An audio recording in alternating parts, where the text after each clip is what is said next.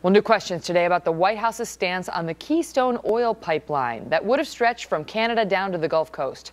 Just a couple of weeks ago, the president's press secretary, who you saw there, Jay Carney, insisted that Republicans were to blame for killing this project. And that's not all. Listen to what he said. The president didn't turn down the Keystone pipeline. There was a process in place, with long precedent, run out of the State Department because of the issue of a pipeline crossing an international boundary. So it wasn't the president.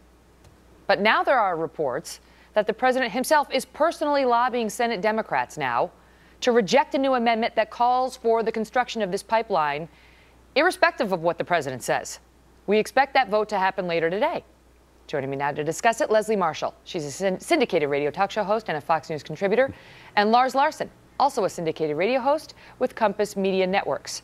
So Jay Carney was trying to say that the president only said no to the pipeline when he said no, because he was being forced to give a decision prematurely. He didn't want to issue a decision until more review, and he was forced to make a decision, so he sort of said, if I have to do it now, the answer is no. But the implication from the White House all along has been he's been open-minded on this as it gets reviewed. Now, Lars, he seems to be lobbying directly to Senate Democrats saying, don't vote yes on this pipeline today. Is that a contradiction? Yeah, I think it's a contradiction. I think the excuse of Hillary made me do it is not going to fly with the American public. You know, Megyn, it's sad, but this president is guilty of petrophobia. He's simply afraid of allowing Americans to have the oil, the diesel, the gasoline that they need to make the country run. This is a sad thing when we see the intolerance of petrophobia practiced from 1600 Pennsylvania Avenue. The president needs to get over it, get behind the pipeline, allow those union jobs to go forward, and allow that oil to flow. I mean, if we can allow millions of illegal aliens to cross our southern border, can't we allow a few 100,000 barrels of oil to cross our northern border? Petrophobia.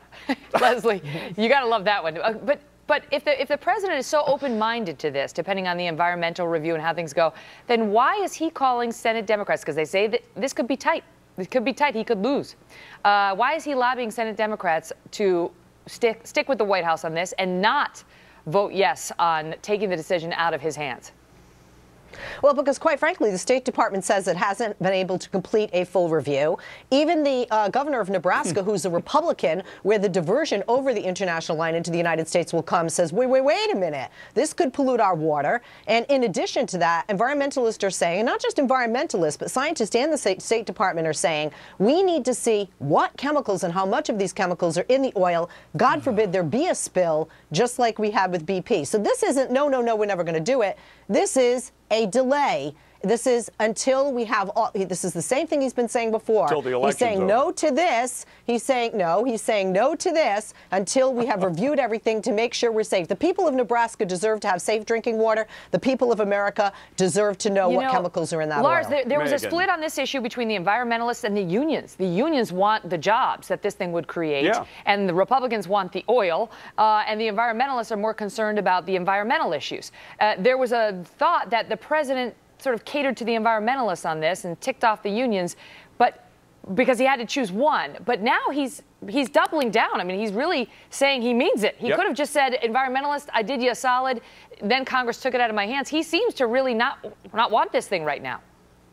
Megyn, this seems easy to read to me. The environmentalists will use the water and the sand dunes and all that as an excuse. The fact is, they don't want America using oil. And the president has said he wants America off oil. His energy secretary has said it out loud. His transportation secretary has said we will not favor motorized transportation over non-motorized. They want to take us back to what? The bicycle era? This isn't going to work. And the fact is that the president wants expensive oil because, and he said so himself, he wants $5 gasoline so that Americans will get out of their cars. And this year, for the first time, Americans have actually driven fewer miles than they did all the way back to 2003. The president is getting what he wants. Leslie, those environmentalists don't is he doing this at a political peril? Because already today, forget once the GOP presidential candidates get a hold of this, already today, take a listen to the Senate Minority Leader Mitch McConnell.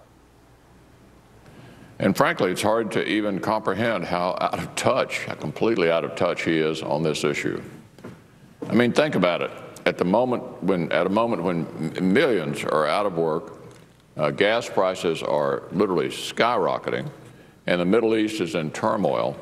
We've got a president who's up making phone calls trying to block a pipeline here at home. It's really almost unbelievable. Your thoughts? Well, I'm not surprised that Mine? comes from him. I mean, that man made it very clear that it is his and Republicans' agenda to unseat the president. So that's not a big surprise, and it's not a big surprise that he feels that way, not only because he's a Republican. There are a lot of people who feel that way. However, this is a president that knows more than we do. More than we do, the aftermath of what happened with BP. He doesn't want to repay. Hindsight is 20/20, and I think the president is being smart again in a preventative manner. This isn't saying no pipeline. This is saying what? A delay of perhaps what? 90 days, ensuring that construction of all of these materials are American made. That's not what's on the floor for a vote right now. I think it's a delay of longer than 90 days, but go ahead, Lars. It's much longer than 90 days. And let Leslie answer this. The State Department's question is simple. Is it in the national best interest for this oil to cross the border? That's actually the technical question that Hillary Clinton has to answer. 3 years later, they can't figure out if it's good. Okay, and by the way, have Sandra Fluke call her buddy in the White House and explain she can't get through law school without having gasoline for her car. That might do the trick. Leslie, last word. Oh, God. Lars, I'm going to fall down from that one. That's worse than connecting Iraq to weapons of mass destruction. But anyway, the bottom line here is if you're a governor of a state and that pipeline's coming through your state and they say wait, and he's a Republican, Lars, please, I need to ensure that the drinking water of my state is going to be safe when it's the #1 killer of people and children throughout the world, dysentery, by the way. And secondly, when you're diverting the route and we don't even have the actual route that it's been diverted to. Okay, guys, got to go. Thank you both so much.